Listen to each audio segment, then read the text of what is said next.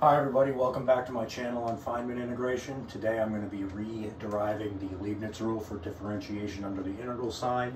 We're going to be using three tools: the limit definition of a derivative, the limit definition of a partial derivative, and this little thing right here, which I wrote it this way. It just says that the limit of a sum is equal to the sum of the limits.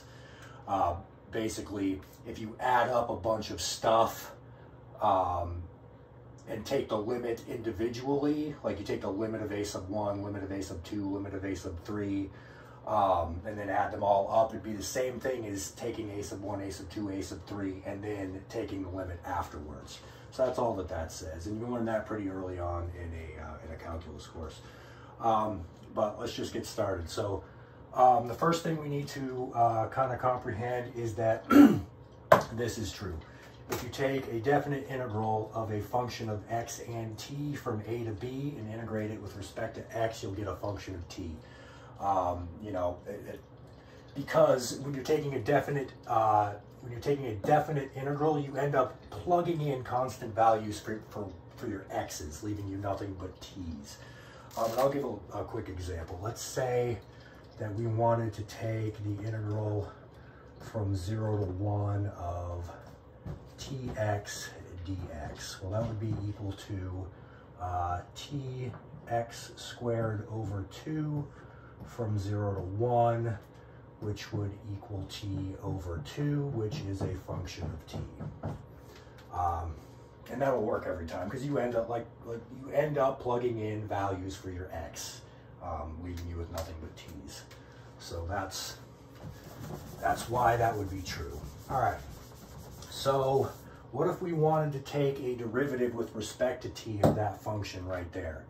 Well, let's just plug it into our limit definition of a derivative. So our f prime of t would equal the limit as h approaches 0 of our function of t plus h, which would be the integral from a to b of f of x comma t plus h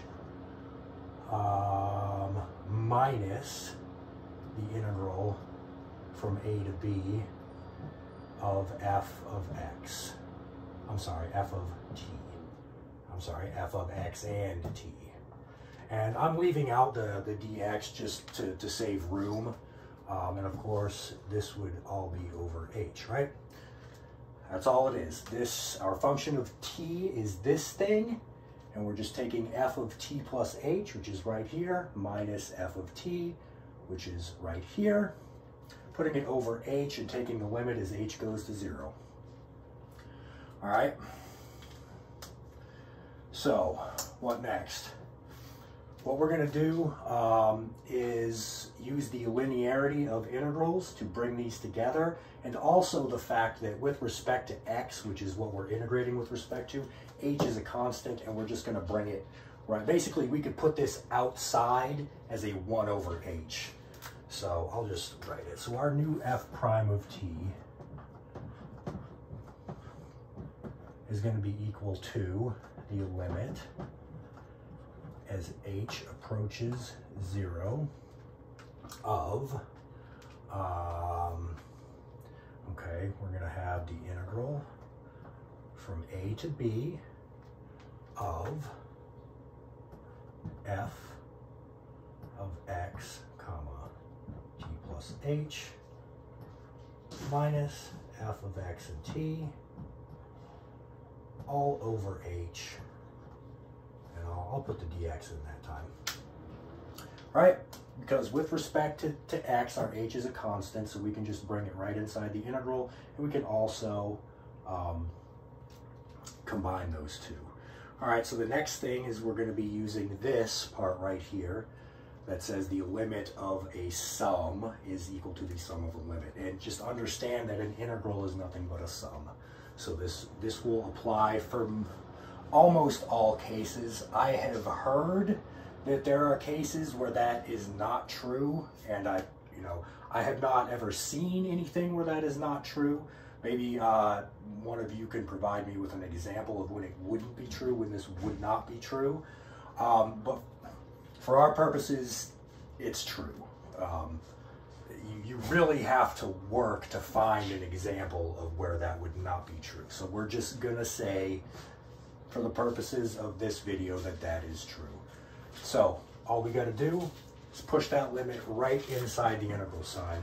So our f prime of t is equal to the integral from a to b of the limit as h approaches 0 of f of x and t plus h minus f of x and t all over h dx.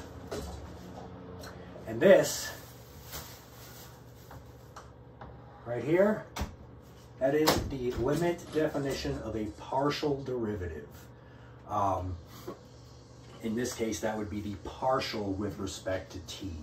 So this is the partial with respect to t of f of t.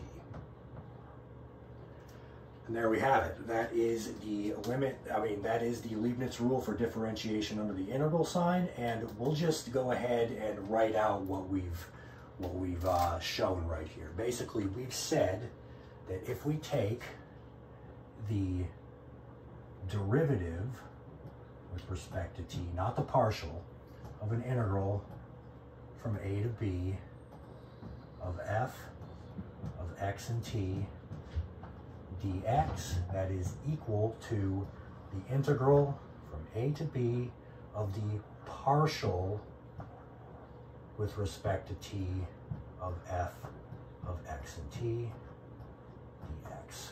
And that's it. That's the Leibniz rule right there. That's what it says. That's what we've just shown. So anyway, that's my redo of the Leibniz rule. Hope you enjoyed that.